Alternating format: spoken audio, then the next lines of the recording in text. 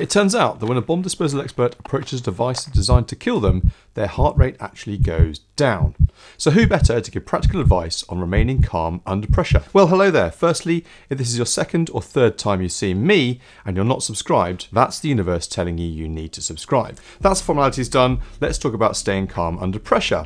And here are 3 lessons from the US Navy's top bomb disposal experts. Now, these guys and gals will dispose of any type of bomb you care to present them with. Biological, chemical, even nuclear. They'll also disarm a torpedo whilst underwater if the need arises. So what would they teach us? Don't follow Alice down the rabbit hole. Something's going wrong. You start to panic and your mind races. What if this happens? What if that happens? What if? What if? What if? This is what bomb disposal experts refer to as falling down the rabbit hole. Only, unlike Alice, Wonderland is not on the other side. The types of IEDs, improvised explosive devices, bomb disposal experts encounter, and the different ways these have been ingeniously and insidiously designed are infinite. Does it have this type of circuitry or that type of switch? Or maybe it's a new type of circuit board they haven't encountered yet. To avoid tumbling down the rabbit hole, they do what's called a threat assessment. This means looking objectively at the situation and asking, what type of problem is this? To do this, they think of a similar experience they've been in before and try to remember what worked in that situation. So maybe they haven't been in exactly the same situation, no problem, they simply generalise. They probably dealt with something kind of similar, or maybe they've seen someone else deal with a similar situation. This leveraging of experience is what helps these experts stay calm. Using your prior experience or the experience of others will help you get your head around a scary situation. One where panic could potentially set in and cause you to lose your grip. You'll probably still be scared, but you'll be able to stay calm and carry on. Look on the bright side and focus on what you can control. There's a story which does the rounds in the bomb disposal unit of the US Navy about a chief who's trying to defuse a mine whilst underwater. Suddenly, he became trapped, unable to move his hands or feet. The story goes that the next thing to go through the chief's mind was, okay, I'm still breathing, that's good. Now, what else do I have going for me? Steve Southwick and Dennis Cleary spent 20 years studying resilient people who've experienced traumatic situations. The people they studied were prisoners during the Vietnam War, or civilians who've dealt with medical problems, abuse, and trauma. The one thing all these survivors had going for them was rational optimism. In 1965, during the Vietnam War, an American pilot called James Stockdale was shot down over enemy lines. Having ejected and landed safely, he was captured by the Vietnamese and placed in a prison known as the Hanoi Hilton for the next 7.5 years. The Vietnamese soon realised that Stockdale was the most senior officer they'd captured, so they tortured him routinely and withheld medical attention for his injuries. At one point, the people holding him captive told him he was going to be paraded in public and used as propaganda. So, to make sure he couldn't be used for their benefit, Stockdale slit his own scalp and disfigured himself. When they covered his wounds with a hat, he beat himself so his face was so swollen he was unrecognisable. And so I found a stool that was heavy, heavier than any of these chairs. So I just started bashing my face, my cheekbones with that stool. And when they came back in again, there was no question about it. My eyes were swollen shut. Stockdale put in place a code of conduct that other prisoners held in the face of their plight. His actions in the prison were so effective in leading group resistance against their captors, the Vietnamese decided to move him into solitary confinement. During this time, he was kept in a windowless 3-foot by 9-foot cell with the light kept on around the clock. Now, despite having no reason to think he might make it out alive, Stockdale survived and eventually returned home to his family. Many of his fellow prisoners weren't so lucky.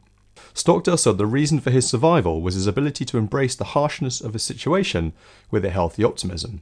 He said, "You mustn't confuse a faith that you'll prevail in the end, which you must never lose, with the discipline to confront the most brutal facts of your current reality, whatever they may be. It's a paradox of hoping for the best whilst acknowledging and preparing for the worst." The Stockdale paradox was outlined as one of the keys to success in a book called Good to Great, about why some organisations excel, where others stay middle of the road. When interviewing Stockdale for the book, author Jim Collins had this dialogue. "So, who couldn't make it out?" Collins asked. "Oh, that's easy," Stockdale replied. "The optimists." "The optimists?" Collins questioned, confused. "Yes, the optimists," said Stockdale. "Those are the ones who said they'll be out by Christmas. Then Christmas would come, and Christmas would go. Then they said they'd be out by Easter, and Easter would come, and Easter would go. And then Thanksgiving, and then it would be Christmas again. They died of a broken heart." Going back to the story about the Navy chief, By focusing on the good while being realistic about the situation, he was able to remain calm, focus on the thing he was able to control, and take steps towards resolving the situation. If you can do one little thing to make it a bit better, then do that. If you can do another thing after that, and another thing, you have a cascade of positivity instead of spiraling negativity. Ask, is this an emergency? It's only a true emergency if I can't find a solution. What's my next step to make this situation just slightly better? Things won't faze you, even life and death situations, if you're rationally optimistic and feel like you have control over what you do in response. Know your next step to take, but it's okay if you don't. Knowing the next step to take is the secret to staying calm and focused when faced with the great unknown. We're all scared of being confronted with the unknown. Not knowing leaves gaps our brain wants to fill, so it fills them with worry and speculation about what might or might not happen. This is tumbling down a rabbit hole. The secret of remaining calm and focused in the face of the unknown is simply deciding on the next step to take. As the bomb disposal experts say, if you were sitting there and had no idea what to do, that would be really terrifying. When you have the next step in mind, that's what you focus on. Even if your next step is just a small baby one, it doesn't matter. Maybe your next step is to ask for help because you're massively out of your depth. No problem, just make sure the next step is technical and specific and you'll be able to resist panic. Focusing on the process and not the outcome is a 2,000-year-old idea. It's what the ancient Stoics, such as Epictetus, Seneca, and Marcus Aurelius, used to avoid negative emotions. And if a technology can survive that long, you can be sure that it works. So focus on the next step, and then the next, and then the one after that. But what if you don't know your next step? You've got panic rising, your heart is pounding, and you don't know what to do. Here's where neuroscience and another ancient technology, Buddhism, converge. Consider the thoughts going through your mind. Ask one simple question: are they helpful? Make a decision whether they are or not. Joseph Goldstein, a leading mindfulness expert, has said, "This thought which has arisen, is it helpful? Is it serving me or others in the same way, or is it not? Is it just playing out, perhaps, old conditions of fear or judgment, or things that are not very helpful for ourselves and others?" It's the same for our bomb disposal experts. When panic sets in for them and they fear literally for their life, they've been taught to think, "None of this is helpful. What do I do now?" They get back into thinking about the process, and all of a sudden, they're back into rational thought and away from any kind of selfish fear. In his book, The Upward Spiral, Alex Korb tells us that research has shown making decisions, as well as helping solve problems, reduces worry and anxiety. He writes, "Making decisions includes creating intentions and setting goals.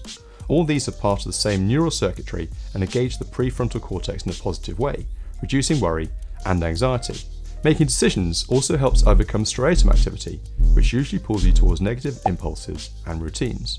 Making decisions changes your perception of the world, finding solutions to your problems and calming the limbic system." If you enjoy these types of rules for life and want to find out what I've learned about one rule which rules them all, then you can click this video here.